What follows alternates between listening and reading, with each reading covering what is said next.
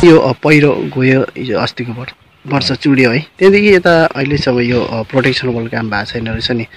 कतिको असुविधाहरू भइरहेछ, त्यो गुनासो सुनिरहेछ क्षेत्रवासीबाट है, के छ होला भनिदिनुहोस् न।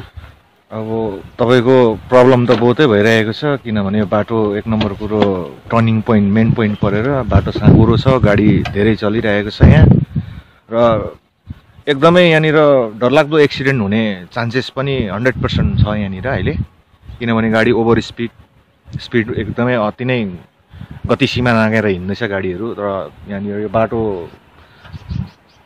यो कटिङ गरेर त यसलाई समस्या यो समाधान त भएको छैन, तर यो बाटो कटिङ नगरेर तल्लोपट्टिबाट प्रोटेक्सन वाल लगाइदियो भने बाटो एकदम क्लियरली गाडी आएको पनि देख्छौँ, गएको पनि देख्छ, ड्राइभरहरूलाई टर्निङमा हिँड्नु पनि सुविधा हुन्छ।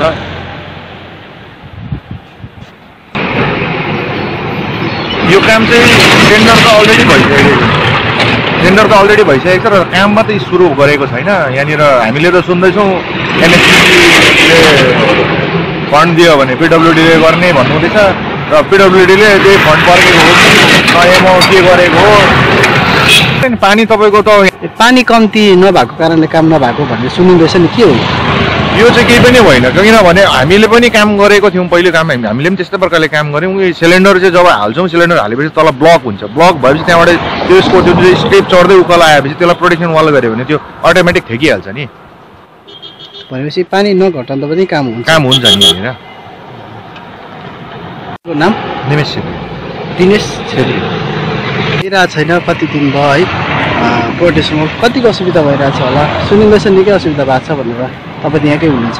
तपाईँहरूलाई के भन्नु चाहन्छु भने म चाहिँ सर्वप्रथम म एउटा ड्राइभर हुनका नाते, किनभने यो रोडमा म प्राय दिनैभरि गाडी कुदाउने मान्छे हो, किनभने आउँदाखेरि यो बाटो कस्तो छ भने यु टाइपको छ, हेर्नु सक्नुहुन्छ तपाईँहरूले। यु टाइपमा के छ भने हामीहरू सिलगढी मार्फतबाट गान्तोकतर्फ जाँदाखेरि हामीहरूको माथिल्लो साइडमा भएको कारणले गर्दा गाडी अलरेडी स्पिडमा हुन्छ, तर जब स्पिडमा हुन्छ हाम्रो माथिल्लो साइडबाट आउँदाखेरि जब यो साइडबाट गाडी आउँदा चाहिँ कुनै तर्फले देख्नु सक्दैन र कुनै तर्फको यहाँ ग्लासहरू पनि छैन, त्यो कारण हामी देख्नु सक्दैन। अस्ति मात्रकै घटना एउटा सानो गाडीले स्कुटीलाई यहाँ छुइ पनि हाल्यो।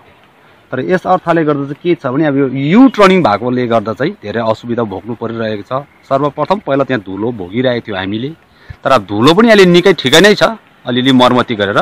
तर विशेष के छ भने 5-6 महिना अगाडिदेखि नै जुन चाहिँ चुडिएर गएको एउटा टेन्डर पनि भइसकेको थियो, कुनै कन्ट्र्याक्टर बाबुले यसको टेन्डर सेन्टर हालिसकेको थियो, तर उपरान्त 5-6 महिना पछाडि पनि अहिलेसम्म यो हाम्रो NS10 पूर्ण रूपले सिधा भएको छैन।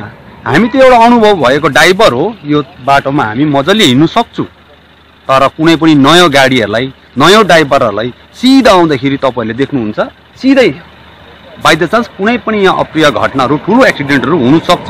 यसै कारण एउटा अपिल अनुरोध गर्छु पिडब्ल्यूलाई अथवा NSPCलाई चाँडोभन्दा चाँडै यो कामलाई चाहिँ मर्मती गरेर NS10लाई सुरक्षित राखिदिने भनी हामी अनुरोध गर्दछौँ। नाम चेङ्बा तामाङ भन्छ। तपाईँले गाडी चलाउनु भएको कति वर्ष भयो? मैले गाडी चलाएको मोटामोटी 9 वर्ष। यो हिजो अस्ति मात्रै चुडेको बाटो है, अहिले प्रोटेक्सन वाल पनि भएको छैन राम्रोसँगले, कतिको असुविधा हुन्छ होला? यसरी सुरक्षा बार पनि छैन है, प्रोटेक्सनहरू केही छैन, असुविस्ता भन्नाले राति चाहिँ अलिकति असुविस्ता हुन्छ हामीलाई। दिउँसो त अब मजाले देखिन्छ, राति कुदाउँदा चाहिँ अलिकति असुविस्ता भएको यस्तो हुन्छ बाटो, त्यति मात्रै हो।